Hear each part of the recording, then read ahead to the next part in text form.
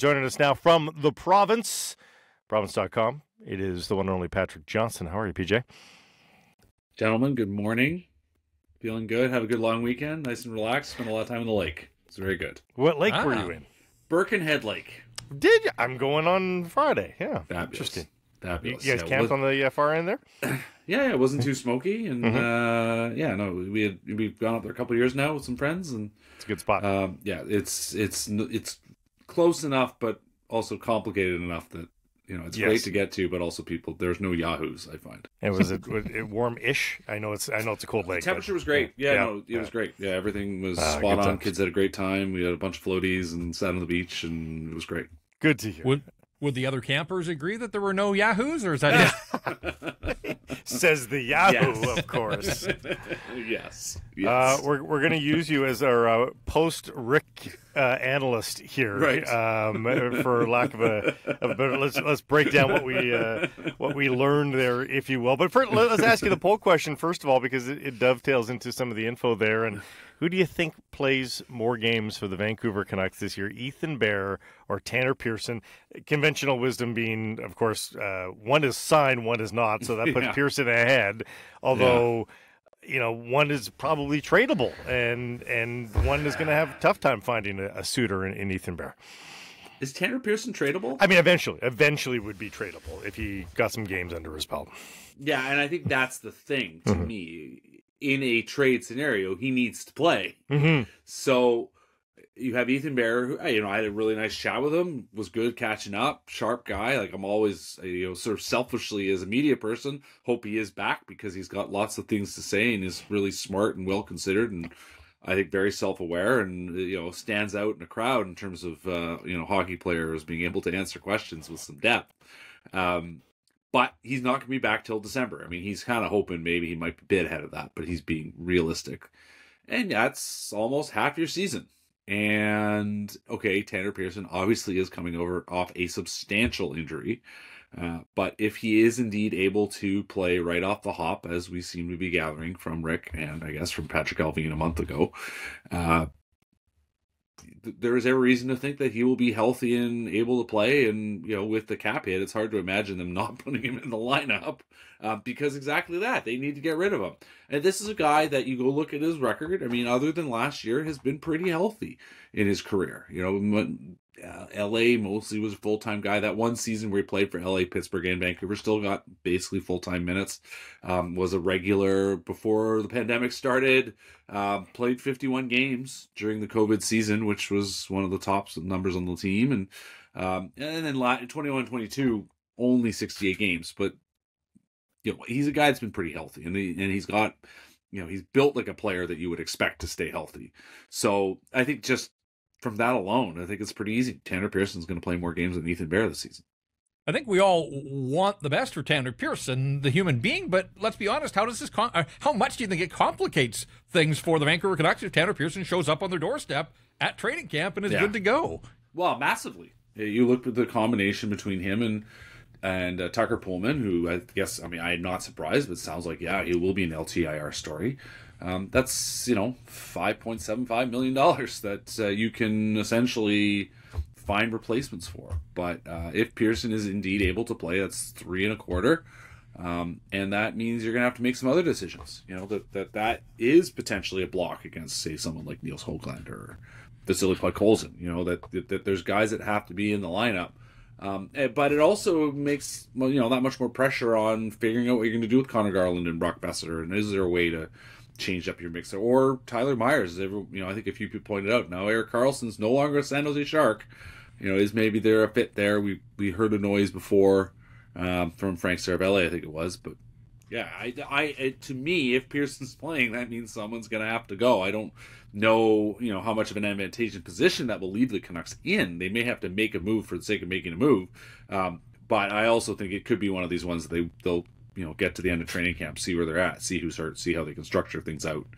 That is a skill in the modern game, which is creating a roster that's bigger than the cap. And some teams do it to win championships, and some teams do it just to ice a lineup on opening night, like your Vancouver Canucks.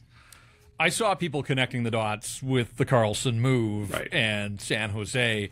But honestly, I can't figure out what San Jose is, or maybe I can. It is just a complete mishmash there.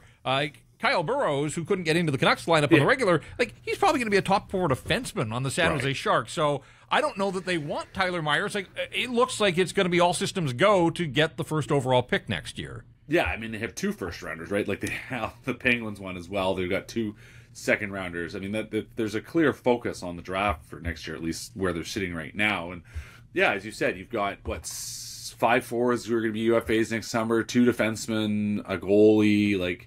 They have created a scenario where they're going to be resetting a whole bunch of stuff. I mean, they have got Hurdle and Couture on long-term deals still, but they're going to be resetting a whole bunch of stuff next summer. So, yeah, I mean, to me, that is one of the things I suppose that puts Myers in that category that fits, because he is off a contract next year. You need guys to play in the NHL, but as you said, if you're trying to not win, I mean, I still think pretty highly of Tyler Myers. I don't think he's a top 4 defenseman. I don't think he ever was. I think on your third pairing, he's perfectly fine. But of course, he's not paid as such. Now, that may be the one thing. Is that at the end of the day, the Penguins are like, well, we can deal with it. We can handle that money. We'll see, I suppose. Or not the Penguins, the Sharks. Yeah.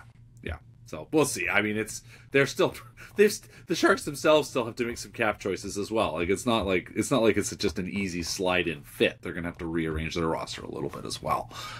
But as it stands, it looks like, you look at it, you're like, I'm pretty sure that's their roster, but you can change some things around. They would have to make some changes still to get Myers on that roster. So do you think Tyler Myers is starting now with a couple of these pressure points? Do you think he's starting to wonder, on September the 16th, am I just going to get traded? There are some pressure points in the last 72 hours that weren't there, in that Pearson looks like he's coming back, and the roster space has been made and the cap space has been made in San Jose.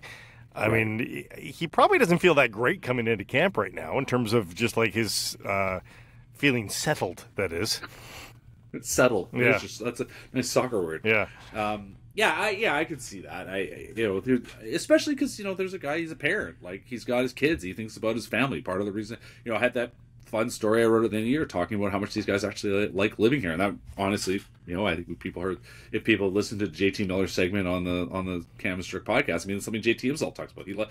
Players like living here. Mm-hmm. There is no doubt about it. If not the media, yes. Yeah. Whatever. Right? I get it. But yeah, no, that's the thing. There's a guy that they obviously he came here hoping that the team was going to be progressing towards something. He played on some pretty good teams in Winnipeg. Came here obviously thinking he could make this team better. When he signed 4 years ago, we are looking at a player that in the end, I think he recognizes it's a business, but it's still you never want to hear your name being bandied about. You don't want to hear us talking about it. You just want to know you have a job and you can plan out your year and not have to think about how that's going to affect everything else. Canucks are still trying to do something, though. Whether it's Myers, whether it's a winger, by all accounts, they're in the market. They are trolling here still, right? Yeah, I mean, it's been obvious for, I think, essentially since this regime showed up a year and a half ago. They've been wanting to make some changes. They've made a bunch of changes. But I think, as we've all said, there's just it's still a roster that's, it's a roster that might get you in the playoffs. Maybe you get the right opponent, you win a round, you never know. But I think they've got a fantastic top end. But you shouldn't stand still. That's certainly the lesson. I think if you're not winning, if you're not in the playoffs, why are you standing still? So it would not surprise me to see them try to do something else. They certainly, I think, behind the scenes have been talking about that. But again, like I said, at the deadline, I think I've said more than once, felt like there was a mid-trade that didn't happen, and then I think it was a bit surprising that nothing happened at the draft, but maybe not. I don't know. They've been generally pretty conservative on things, and here they are. Pat, what kind of expectations do you have on Ilya Mikheyev coming off, significant surgery, but we have seen others. Modern medicine has allowed guys to come back from reconstructive knee surgery, but speed is such a calling card and a weapon for him. We've heard that he's progressing and that he's going to be ready for training camp, but do you anticipate that he's going to be up to full speed and hit the ground running, or do do you expect that we maybe see him kind of ease his way back in? Because we know the NHL isn't a place to ease your way into anything. Right. I mean, that the speed thing was why they signed him. And, obviously any knee injury, any surgery, you're never 100%, really. I mean, you are 100%, but you're not the 100% you were before the surgery. Right. So, that is, I hate to break it to all of us, that is how aging goes. We are not as good as we were the day before. And I think, to me, that is the big question. I think he'll be a very fast player. I think he'll be much closer to the player that he was in Toronto than he was at the start of the season. I think our friend Cam Charron, who has now moved on, but Cam talked a little bit about this in a few of the stories he wrote, I think, last fall, especially, as a guy who watched Mikheyev up front. He had an interesting perspective, and he talked a lot about how, there were a couple stories I think he wrote last year on his site for The Athletic about, this was not the player that we could see in Toronto.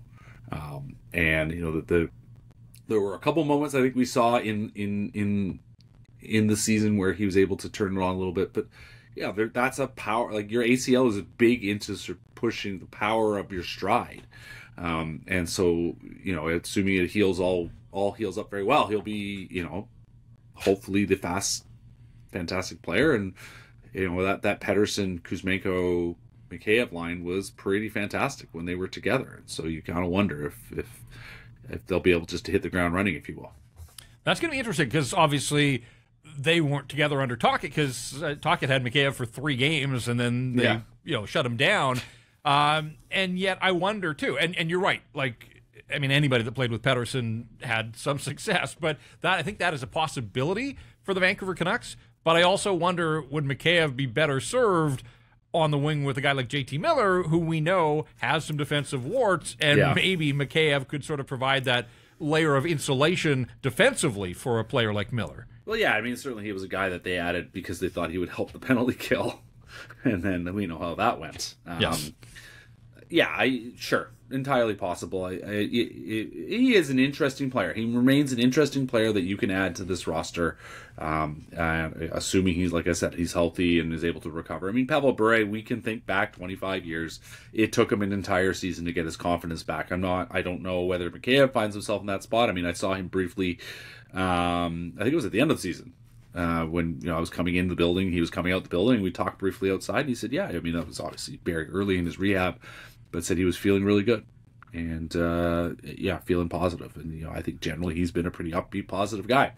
So we'll see. It's crazy to look at his games played and think that he actually played that amount last season. Yeah. He just feels like he played 11 games and was injured. That tells you about how much scrutiny we gave to that half of the season, because they were already out of it. We weren't really going through it with a fine-tooth comb. PJ, thanks for this. Pleasure as always. And another week down. We're chewing out August here, and it'll be hockey season before we know it. I had to sit there and think about it. When do these guys show up at 8 rinks again? Yeah. So we'll see. Pretty soon. Yeah, pretty soon. If Tocchet had his way, they're probably already there. Oh, boy. Yeah, maybe I should go see if Rick's standing in the parking lot right now. Thanks, PJ. Take care, guys. This Sekeres and Price clip brought to you by Jason.Mortgage.